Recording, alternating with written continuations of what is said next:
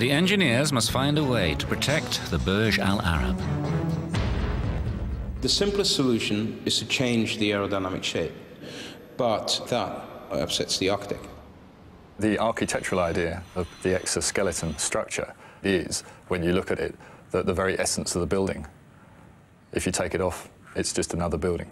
If you put the exoskeleton structure on, you have an icon. The engineers need to think again. This is classic vortex shedding. We realized we had to come up with something clever that was not visible, but somehow reduced the motion.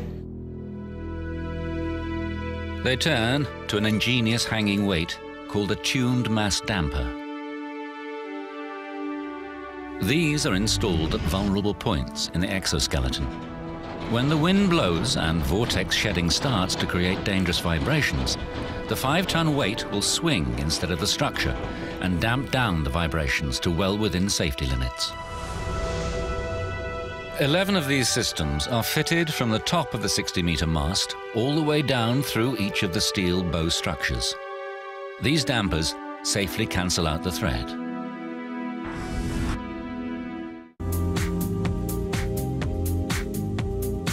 June 1997. Dubai is reinventing itself as the luxury tourist destination.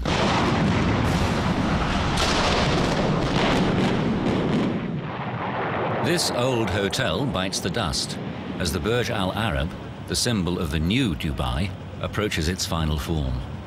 Just 30 months before the deadline, the crew begins constructing the toughest engineering challenge.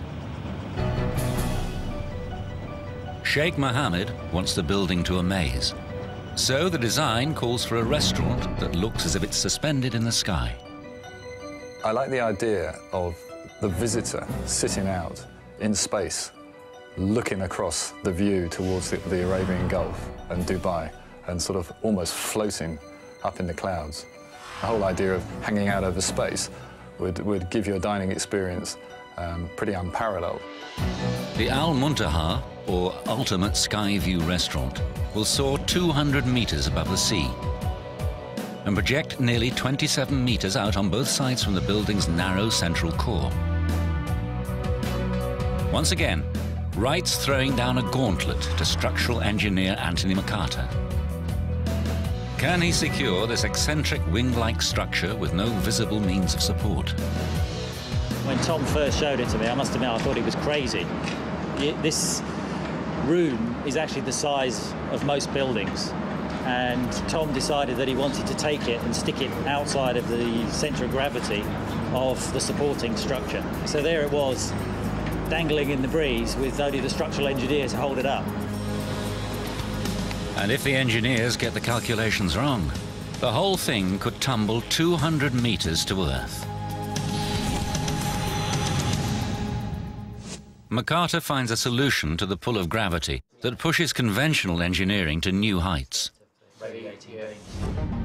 In the concrete core at the back of the building, he casts a series of steel brackets known as embedments. 10 enormous steel girders radiate off them up to 1.6 meters high. These beams form the base of the rigid steel floor. The wing-like exterior can be attached to it, and then the entire restaurant is enclosed in aluminium and glass. This gravity-defying structure will survive winds of close to 160 kilometers an hour. It's an engineering triumph. But they are just 4 years into the 6-year program. No one can afford to take their foot off the gas. The program was relentless and challenging. 24-hour working, 6 o'clock, site meetings in the morning, every morning. You live, sleep, breathe the building. The challenge really was on, can we design it and finish it by the original program? The Burj al Arab is due to open in time to celebrate the millennium, just 2 years away.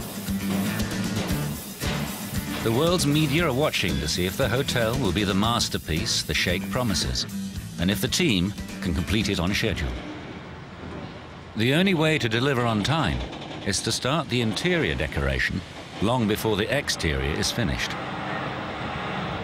In a temperate climate, this wouldn't be an issue, but humidity in Dubai reaches 100%, and temperatures can soar to a scorching 49 degrees. These conditions simply won't allow the team to fit delicate finishes like gold leaf, silk, and carved wood. If we'd started to put materials that were susceptible to moisture, at that time they would have just fallen apart.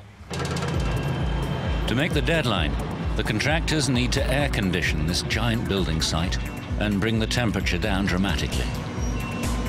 The first step is to enclose the building by installing the final wall, Wright's iconic white sail. But it's going to be tough.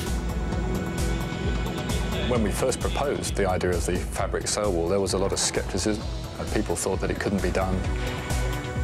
They stretch woven glass fiber sections between huge horizontal beams.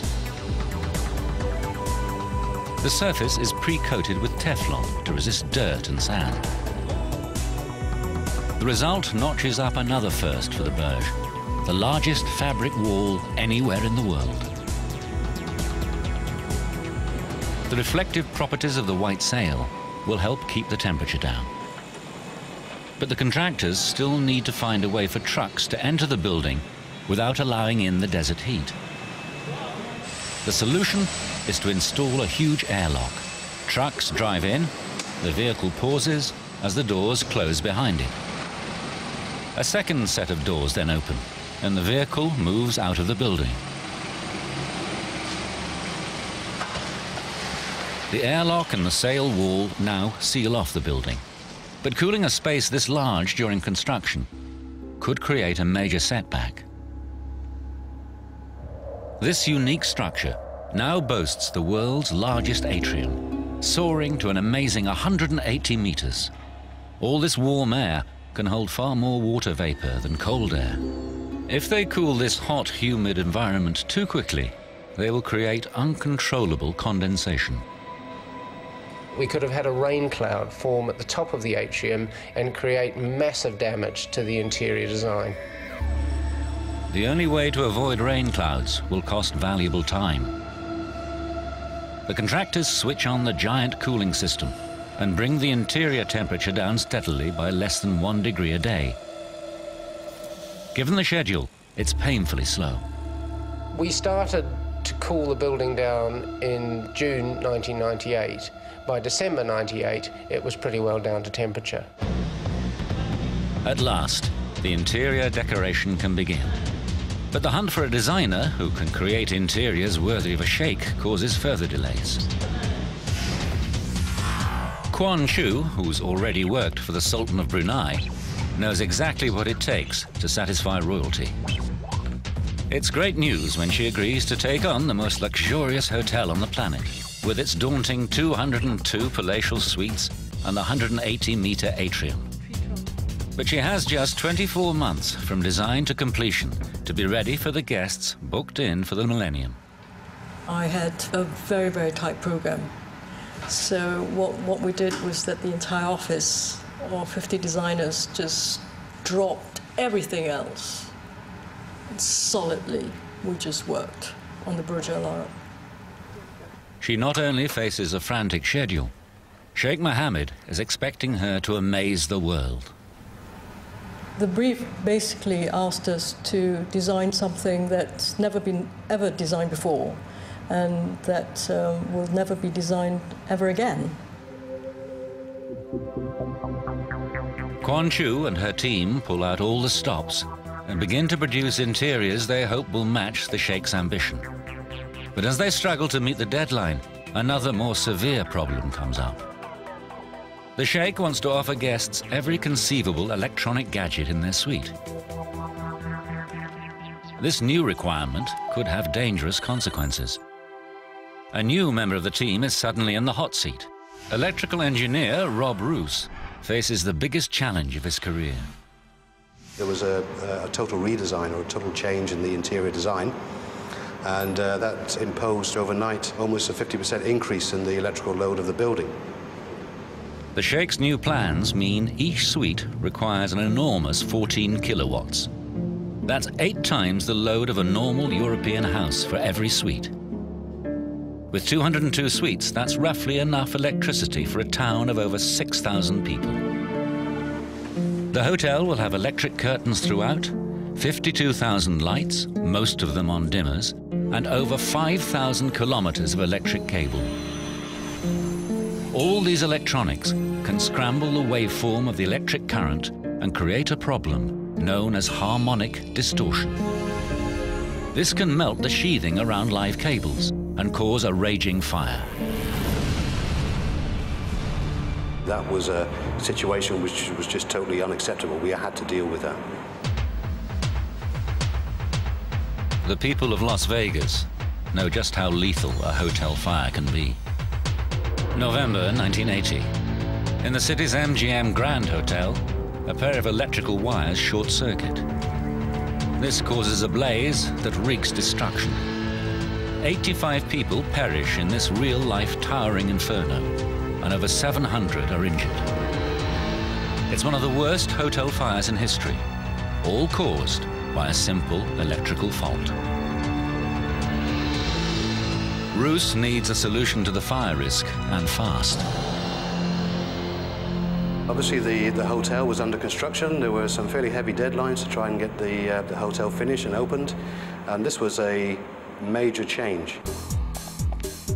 His response takes electrical engineering to a new level. He devises a harmonic filter system. First, it detects the electronic distortion, then it sends a current that's the mirror image to cancel it. It's called antiphase and works like noise-cancelling headphones. He installs his filters on key floors and at the point the electricity enters the building. No one has ever attempted a system on this scale before. This was the largest active filter installation of its kind in a building like this anywhere in the world. A world-class solution for a world-class megastructure.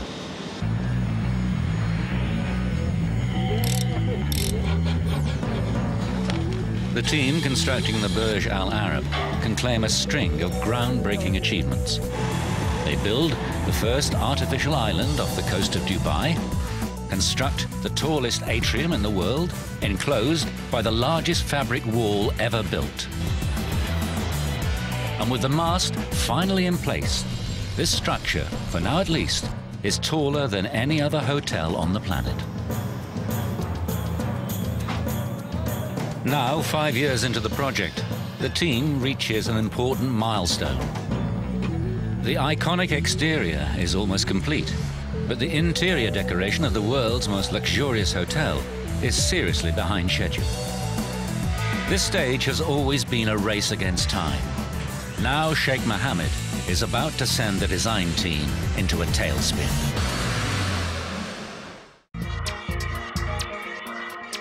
Dubai, April 1999. The world's tallest and most opulent hotel is approaching completion. Everyone is rushing to finish the hotel, ready for the millennium deadline. Interior designer Quan Chu is still operating in overdrive. Christmas was cancelled, Easter was cancelled, bank holidays were cancelled. We basically made 50, 60-hour weeks.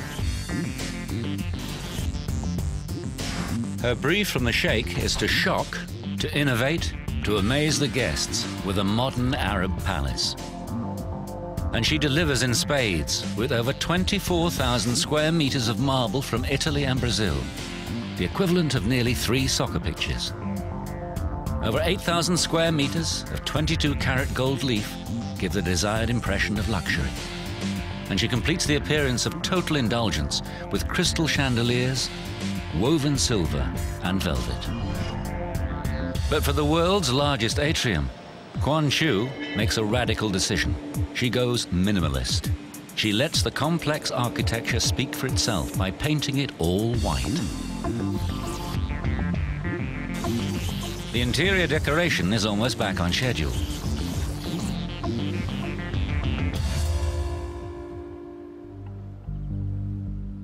Then comes the moment of truth. Sheikh Mohammed arrives to examine her work.